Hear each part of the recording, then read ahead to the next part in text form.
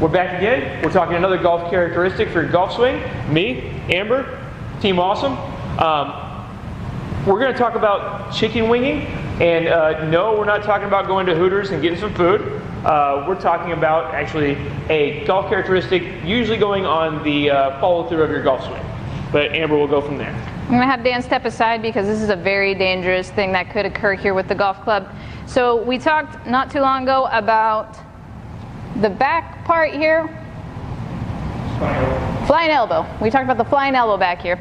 And now it's going to be pretty much the same thing, but on the follow through, we're going to come through like this, and then we're going to get, this is what we call our chicken wing. So if I'm coming down the line at you, you're going to look way like this. As you can see, it brings the club a little bit more inside. Some things that could possibly happen, besides having a killer fade or maybe a shank, you might miss the ball entirely. So it's something that we'd want to check in and see if we can't help you correct. Absolutely. And I am glad I moved out of the way. I feared for my life there. All right.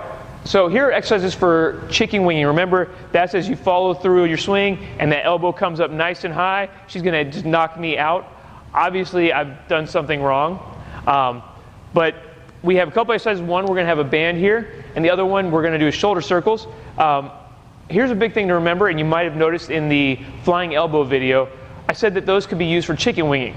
Well, those can be, and the chicken winging exercises can be used for flying elbow, so remember they're kind of interchangeable, because really they're almost the same thing, just one's in your backswing and one's in your follow through. So the first one we're going to do is shoulder circles. Big thing here is people don't take the proper time necessary to really get the most out of this. So I'm just going to have Amber stand up nice and tall, and keep facing the camera right now, arms by your side. Now, the first thing we want to do is I want you just to reach your arms to the ground as hard as you can. Good. So her shoulders are gone down. We're going to squeeze the shoulder blades together in the back so she's actually feeling her shoulder blades move back. Then from there, we're going to take them as high as we can. So bring them up to your shoulders. Good. And now as far forward as you can. And then back down and around. And we're going to keep going. All right. We're going to do 5 each side. That's fine. But here's the big thing is slow down and really focus on that down as far as you can, back as far as you can, up as far as you can, forward as far as you can, and keep going in that sort of a motion. And then you can go back the opposite way. So up as high as you can, back as far as you can, down as far as you can, forward as far as you can, and working on it that way so you can really focus on getting the biggest range of motion you can here.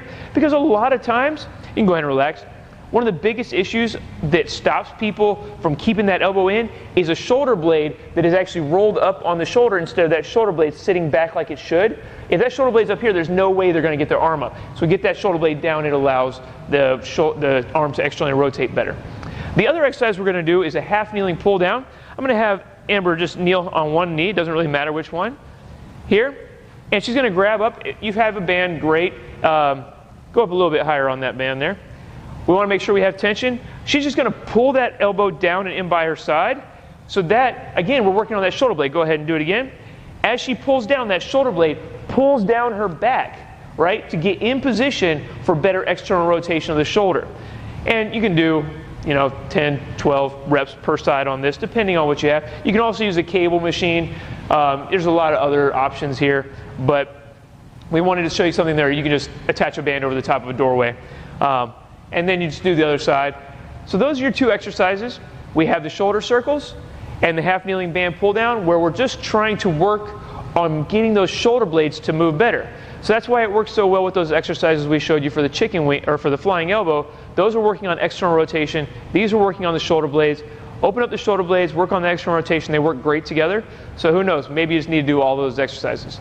Thank you guys, and we'll see you next week for another one. Have a great one.